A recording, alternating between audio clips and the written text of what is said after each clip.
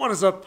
I am Mumphy. Welcome back to the channel. As I go through modding my 2020 Toyota Tacoma, I really appreciate you guys joining me on this adventure, so thank you so much. I really appreciate it. We've got an install video that's going to make it a little bit easier to get into the engine bay. But before we get into this install, I got a couple of quick announcements. I had a couple of companies reach out and send me some discount codes for you guys to use on their website. So, first one, if you haven't already, check out Screen Protect on their website, screenprotect.com. They offer probably the best screen protection for your Tacoma. Now, if you don't own a Tacoma, don't worry, they got you covered with their library of screen protection for numerous vehicles out there, and they're adding more all the time. So, even if you don't own a Tacoma or know somebody that doesn't own a Tacoma, but they'd be interested in protecting their screen, their dash, check them out over at screenprotect.com, and at checkout, use code MUMPHY15 and you'll get 15% off your order. That's pretty cool. The other company has an app that you can download onto your phone to browse all the mods that they currently have that you can get for your Toyota Tacoma. Taco Clout is amazing. He does the amber deletes. He's also got a couple of patches, but he's got ditch lights, grills. So be sure to check him out. And if you do order anything off of the website at Taco Clout, use code MUMPHY for a discount there at checkout. Now, let's get into this install. All right, so you'll have to forgive my neighbor's sprinklers, they just came on. But as you can see, what we are going to be installing is the Sokie Tech Hood Dampeners for the Toyota Tacoma. This is going to make it so much easier to get in and out of the engine bay when I start adding more lighting or other accessories, and just to clean it up if need be. So here's all that comes in the kit. What you're going to get is you're going to get two brackets marked L and R, and on the back they do have some 3M tape because they are going to butt up against the hood, and they will be utilizing the top bolt on the hood. You're also going to get your attachment pins, which are going to screw into factory holes on the Tacoma, and then of course you get the dampeners themselves. Now, one thing that the instructions don't tell you is which strut, because there's two links here, which strut or dampener goes on which side. To clear this up, the long one is going to go on the passenger side, the short one is going to go on the driver's side. Now, as far as the hood brackets are concerned, you have L and R, not passenger driver, which would have been really helpful, but best way to figure this out is that if you're looking out over the hood, right, left, that's basically how it's going to be installed. So the right is going to be passenger, the left is going to be driver. Now, as far as tools, what you're going to need is you may need a small little screwdriver, you may need a crescent wrench, but you will need a 12mm socket and a 10mm socket. Now we got all that out of the way, let's get this installed. Alright, here we are on the passenger side of the Tacoma. We're going to be utilizing the bracket with the R, and we'll be tying into the top bolt here on the hood. And we may need to just kind of finagle the washer fluid line out of the way, because we will be sticking the 3M tape to a portion of the hood up here. So we'll quickly wipe that down, make sure that that's clean, and we've got nice adhesion on this. But we'll take our 12mm bolt and we'll loosen this top bolt.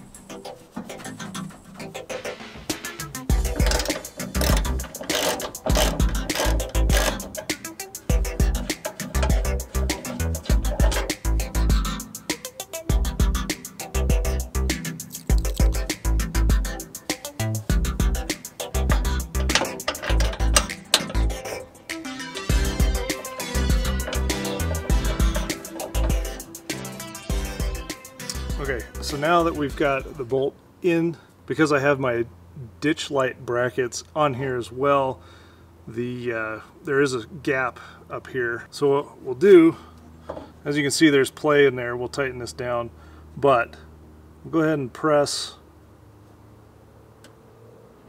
the bracket up against the hood and then we'll tighten down the bolt. Just like that.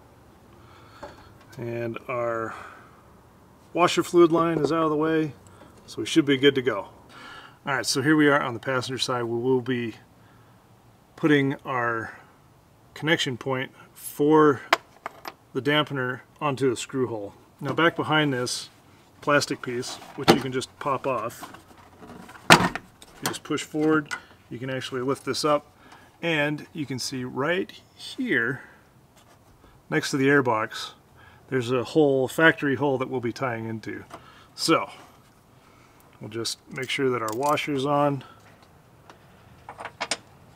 We'll go ahead and screw our connector into the hole there, and then we'll take a 10 mil and we'll just tighten that up. Now the socket may not work, so we'll just take our wrench and just snug that down. Now if you want, you can put some blue Loctite on there just to make sure that it's super secure. Now we can put the damper on. Alright, now remember, we're going to be using the long damper, and these are just going to pop on there, and they have a retaining clip to make sure that it's all held on. As you can see, I do have the hood prop up, and we're actually a little short, so what we're going to have to do is we're going to have to lift the hood up so that we're able to make the connection. But these dampeners do have a clip on the end that help retain the connection point.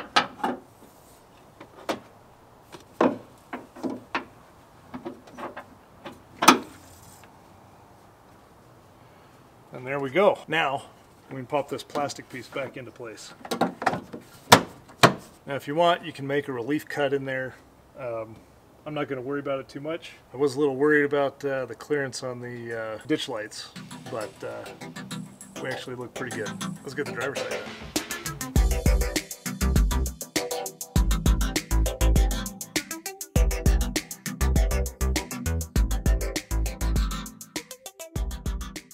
Alright, now the only difference from the passenger side to the driver's side is that we'll be tying into our ground. It's basically replacing this ground bolt with our dampener connection. So I'll undo this, replace this, and get this tightened down. This is a 10 mil.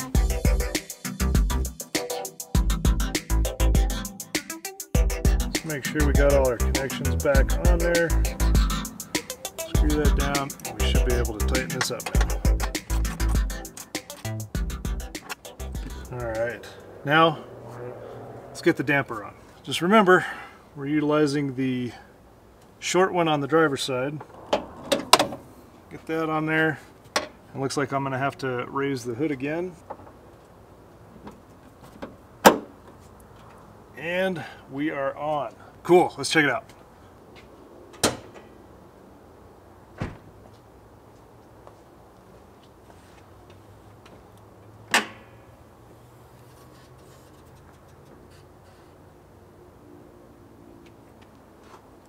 Awesome.